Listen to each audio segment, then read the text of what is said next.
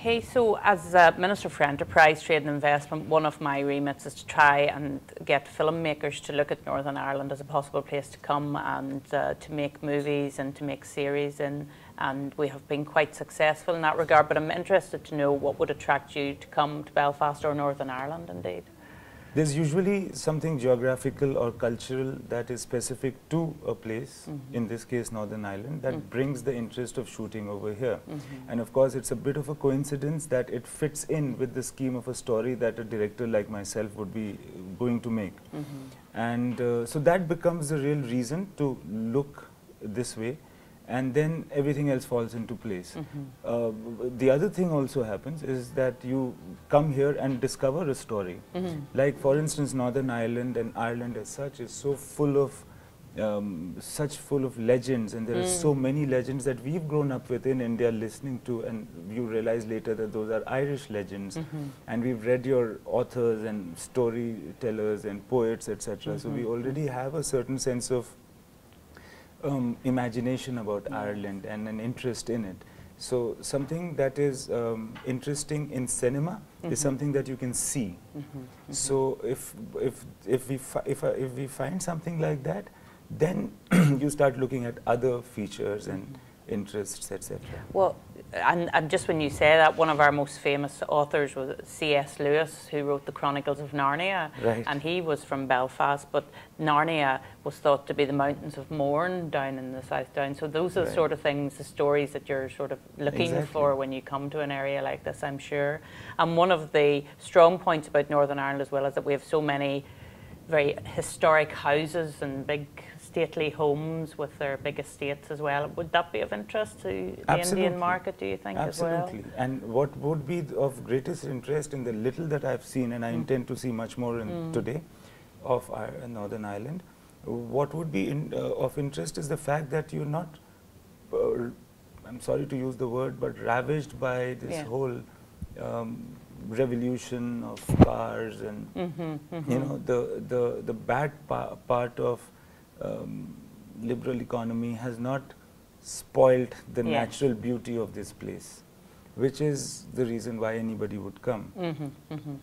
So tourism is very important to us in Northern Ireland, and we've really been putting a lot of emphasis on trying to attract people to come, and of course we have to have that balance between the economy and making sure that we have the tourism facilities there as well. So that's always a challenge, and a challenge for politicians, but we think that we have some of the most beautiful parts of the UK, and indeed the Prime Minister said that very recently, that we had stunning and beautiful landscapes, but we would love people from India to see it as well, and so that's why we would be really pleased to have some movies shot, yes, in Belfast, but also in the other parts of Northern Ireland as well, the more rural parts, the lakelands, the mountainous parts.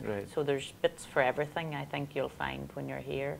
There's another very important feature in Belfast and in Northern Ireland that I'm noticing, which I think is very attractive for film shooting. It is the people.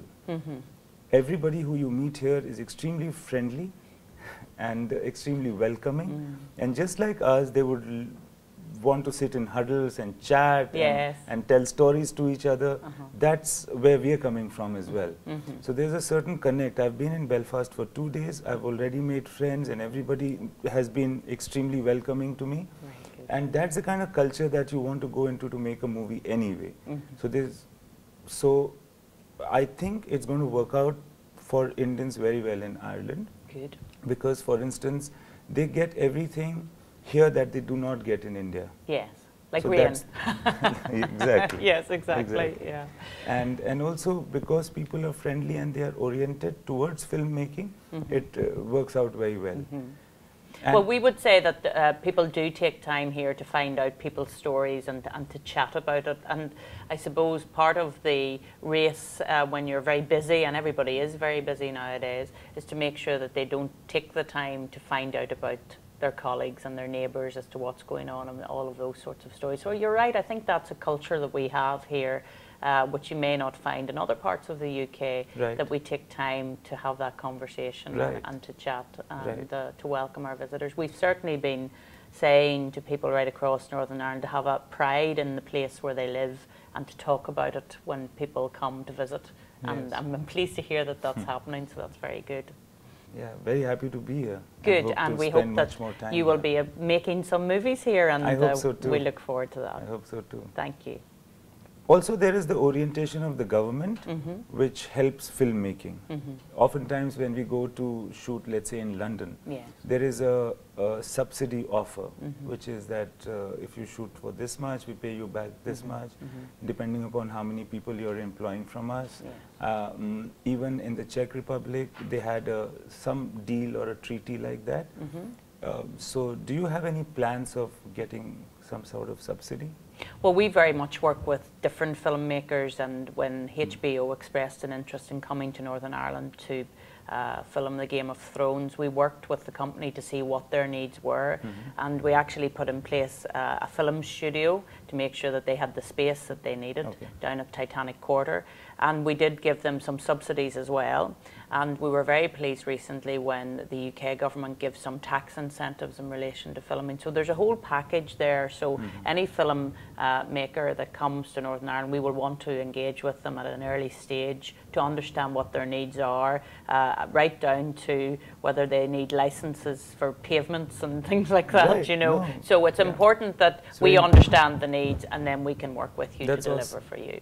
That's awesome, because I feel that even more than subsidy, what really helps is if you can understand the needs of a specific production early on and have people deal with that. Yes, and I think that's very important too. And because of our size, the fact that we're not a big jurisdiction, it means that we can be flexible and work with all of the other people who may be involved, like the local government or the police or the tourist board, and we can bring them all into a room and have that conversation. That's awesome. Whereas in a bigger jurisdiction, that may be more difficult. I think intent makes the difference. I think you intend to make us comfortable. I think that's right. And I just got a feel, the last time I was in Mumbai, I met with a number of filmmakers and stars indeed, and I just felt that when I showed them what we had to offer in Northern Ireland, that they were very, very interested. And indeed, we've had one film made here already, and we have another one in process at the moment from the Indian film industry, and I feel that we should have a strong relationship, and hopefully we'll be able to grow that.